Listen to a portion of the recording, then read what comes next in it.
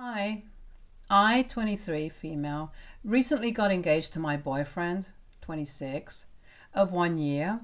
I also have a turning 3 in a few months, year-old daughter from a past relationship. I got pregnant in my final year of college with my boyfriend at the time and decided to keep the baby because I'd always wanted to be a mother and the timing just felt right. Her father is not in the picture anymore, and we broke up a few days after I conveyed my decision to keep the baby, since he wasn't ready to be a dad just yet. I was okay with that, honestly, so after that, it was just me and my daughter. I met my fiancé through a mutual friend who insisted that we'd be perfect together. Even though I wasn't looking to date at any time, her insistence made me agree to a date, and I ended up having a great time. I'd been on several dates ever since I had my daughter, but most guys ran the other way as soon as I told them that I was a mom. My fiancé was different though and seemed to be accepting of it. After a few dates, I introduced him to my daughter and they bonded instantly as well. So after 3 months, when my fiancé asked if we should move in together, I said yes because it'd be easier to make rent and was more convenient than traveling to see each other every other day. We've been living together for quite a while now, and even though it's just been a year, it felt like we'd known each other for ages. So last week, when he asked me to marry him while we were celebrating our first anniversary, I said yes, of course. I was a bit hesitant since we'd just been together for a year and it seemed too soon. But even when I'd chosen to have my daughter, people had believed that it was too soon for me to become a mother, and that had ended up being the best decision of my life. So why not give this a shot as well? My parents were happy for me when I told them this news, but it was no comparison to how his family reacted when he told them about it. He'd video called them the night we got engaged, and as soon as I showed them the ring, they erupted into cheers and hoots, which was fine. But my future sister-in-law's reaction took me by surprise. She started bawling her eyes out and kept thanking God, which I felt was a bit extreme, but didn't question it because it felt rude. Her little brother was getting married, so of course she was happy about it, and I didn't think about her reaction much. 2 days ago, my fiancé started planning for a road trip to the beach, which happens to be my daughter's favorite place, so that we can properly celebrate our engagement with my daughter present. It seemed like a wholesome idea, and we were really excited for it as well, so yesterday we finally left. It was going to be a 4-hour drive, and my daughter always falls asleep while traveling, so it was the perfect opportunity for us to talk about our future as well. Initially, we discussed buying a new house, since both of us were making enough money now to consider it. While I was still talking, out of nowhere, he asked me to wake my daughter up so that she could enjoy the trip more actively. I told him that it was better for her to sleep through the car ride, or else she'd get cranky once we reached the beach, and he said something along the lines of how he was saying it for my own good, and that I needed to enjoy my time with her since it was probably going to be the last few days I get to spend with her anyway. I asked him what he meant by that, since he'd said something really strange and ominous, and he took a deep breath and told me to bring out some papers from the glove compartment. I took them out and began reading, and to my horror, I realized that these were adoption papers. He explained that he wanted me to sign away my parental rights to my daughter so that his sister could adopt her. His sister was 30 years old and had been struggling to conceive for a while now, which had led to a lot of strain in her marriage as well. I knew about all of that since he told me earlier, and while I did feel sorry for her, this proposition that my fiancé had come up with was just bizarre. Initially, I laughed it off because I truly believed that he was joking, but when he didn't smile, I realized that he was totally serious. I started panicking because here I was, trapped in a car with this man who wanted me to give my daughter away to his sister as if that was something people normally do, and we were on the highway as well, so it was a pretty lonely stretch of road as well. I kept talking about other things as if nothing weird had happened, so that he wouldn't catch on to my panicked state of mind and do something rash. And he seemed to ease up a bit as well.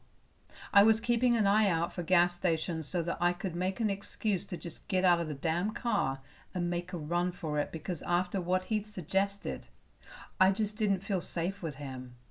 When I spotted one, I made him stop and told him that I needed to use the washroom, and even managed to take my daughter with me, claiming that she probably needed to use the washroom as well, and we better not risk anything just because she was sleepy. As soon as he stopped, I grabbed my purse and my daughter and went to the washroom. He was buying some soda from the shop at the gas station, and as soon as I saw that he wasn't looking, I made a run for it. I know there must have been at least 1,000 better ways for me to deal with the situation, but at the time, I couldn't think of any other way. In hindsight, probably taking his car and driving away would have been a safer bet than what I did.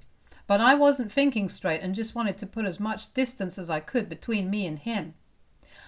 I don't think he noticed that I was gone for several minutes afterward and only texted me after 15 minutes of running. Thankfully, I'm used to running in the morning, so I was able to make a solid 20 minutes before I stopped for breath.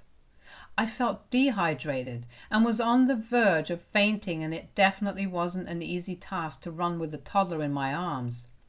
It was a miracle that I hadn't fallen over. Luckily, there was a car that stopped to check on me when they saw me panting on the side of the road, and my daughter holding my hand looking confused.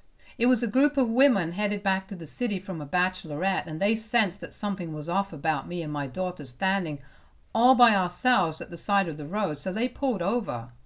It was probably through divine intervention, and those women were nothing less than angels to me, who offered to drive me back once I was able to explain that I needed to get away from my fiancé. They didn't even bother to ask me to elaborate on the situation, and just told me to get in the car immediately with my daughter and that I could explain on the way, and after I'd gotten some water in my system. Truly, I'm ever so grateful that they pulled over for me, and I'll owe them forever. Anyway, I turned off my phone, and within an hour we were back in the city. I told them that I'd take a cab back home, but they insisted on dropping me wherever I needed to go, so I told them to drop me off at my parents' house since I didn't feel comfortable going back to my own. They did so willingly and even gave me their numbers, since one of them was a lawyer, and after I'd explained what my fiancé had said, she told me to reach out to her if I needed any help at any point. After I got home, I told my parents about what had happened as well, and they looked equally alarmed by it, so I knew that I wasn't overreacting.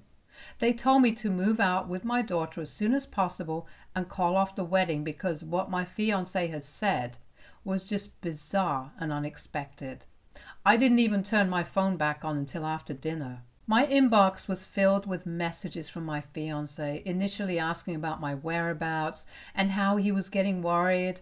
But later on, I guess he realized that I'd made a run for it after his statement and started talking about how he was disappointed in me and my lack of faith in him.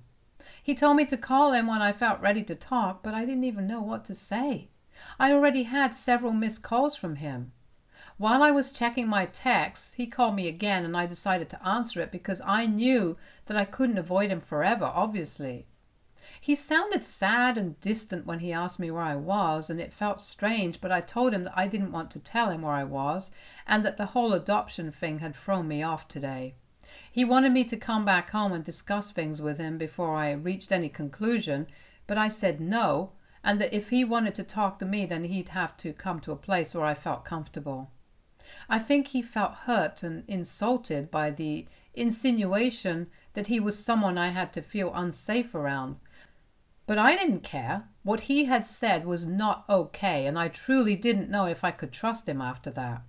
We got into an argument where he said that I was being unfair towards him and that we could still sort things out if I wanted to make this work. But if I suddenly started treating him like a stranger who couldn't even bring myself to trust, then it'd be incredibly difficult for him. I told him that after what he'd suggested, I did feel like he was an absolute stranger and that I couldn't trust him because of that. If he'd known me as well as I thought he did, then he'd also know that I would never ever give my daughter up no matter what happened. To think that he even considered for a second that I would let his sister adopt my daughter while I was still well and alive was just ridiculous. He hadn't even discussed this with me. So I don't know why he just assumed I'd be willing to do something like this. He kept trying to convince me to just come back home once, but I wasn't going to agree to that under any circumstances. In the end, he just asked me straight up if I felt unsafe with him now, and I said yes, without missing a beat. He hung up, and I could tell that he was really hurt by what I'd said about feeling unsafe around him and not trusting him anymore. AITA for saying that to him? Update 1. Hey there, it's been a week since I last spoke to my fiancé and he finally met me today. I'd made it very clear that I wasn't going to come back home and that if he really had anything to say to me after everything that had happened, then he could visit me at my parents' place and we'd talk then. That was a week ago. I'd sent him a long text after he hung up, but he never bothered to reply to it.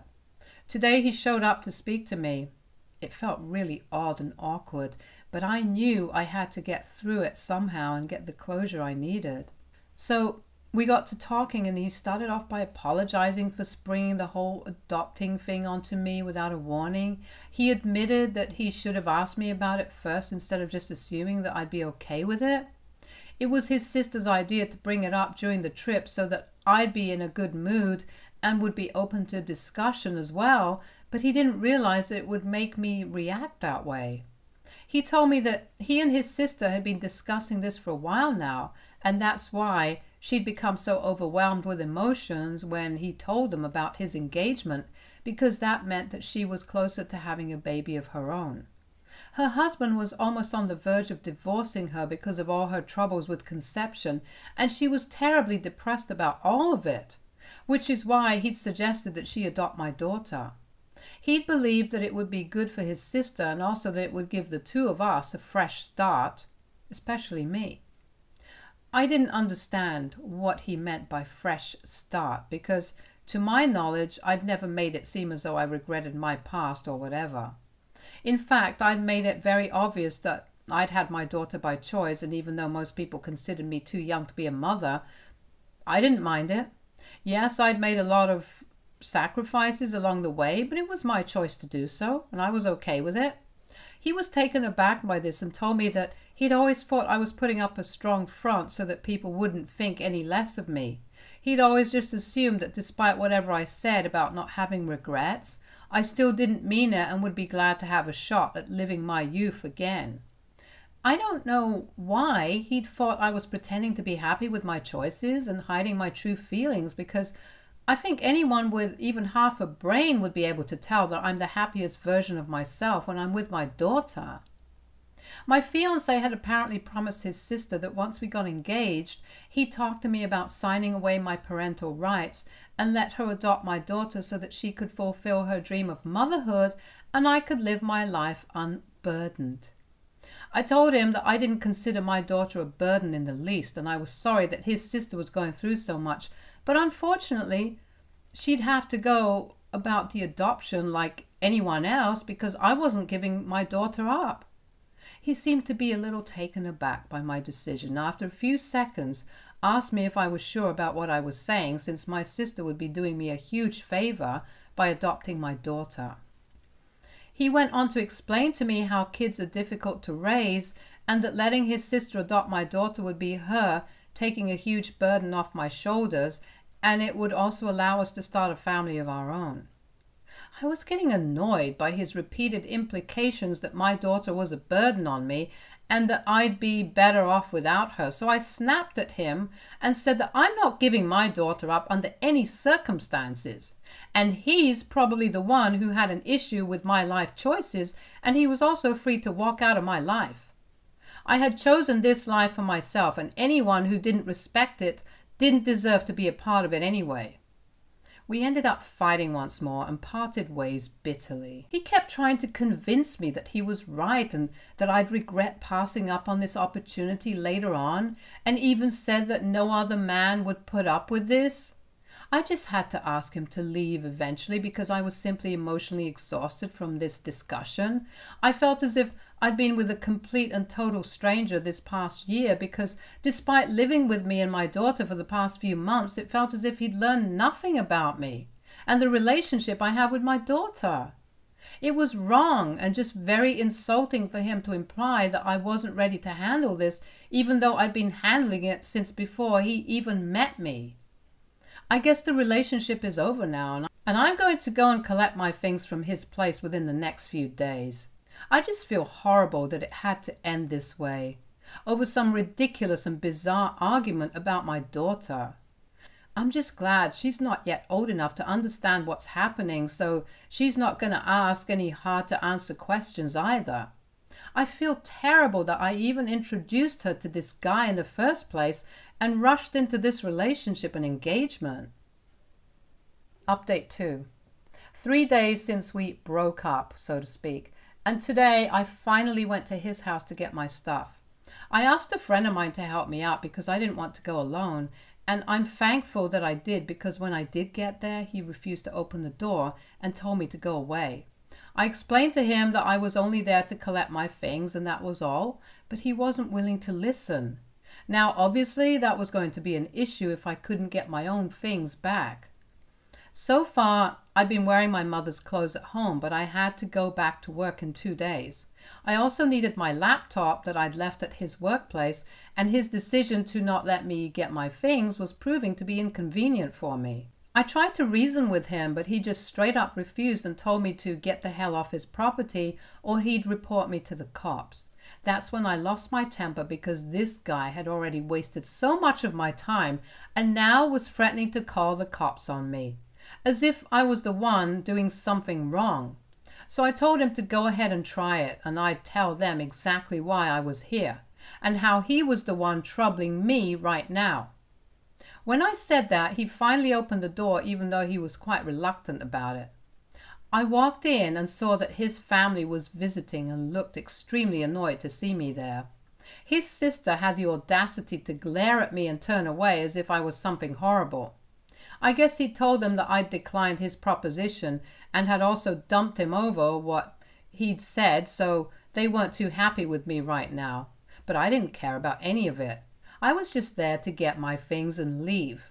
I packed my stuff up along with my daughter's clothes and toys in about 20 minutes with my friend helping me to work as fast as we humanely could so that we could get out of there since I really didn't feel like spending more time in their negativity. After we were done, I did one final sweep of what used to be our shared bedroom, and even though I felt disappointed, I knew that I had to go. Before leaving, I told him that I'd send someone to get the pram and toddler bed later on, but his sister intervened and told me that whatever belonged to me had to be gone right now or she'd throw that filth out. I absolutely didn't like the way she referred to my daughter's stuff as filth, especially given the fact that she was the one trying to adopt her. I told her that whatever filth was in the house belonged to me, and she had no right to even touch it.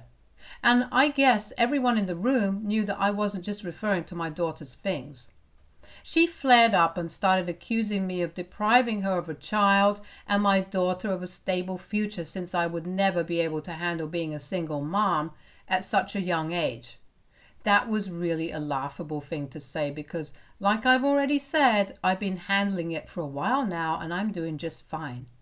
We were about to get into an argument, but my ex-fiancé interrupted me and told me to just leave, now that I'd taken whatever I needed, and said that he'd drop the rest off himself. He seemed really resigned, and I felt like crap at that moment.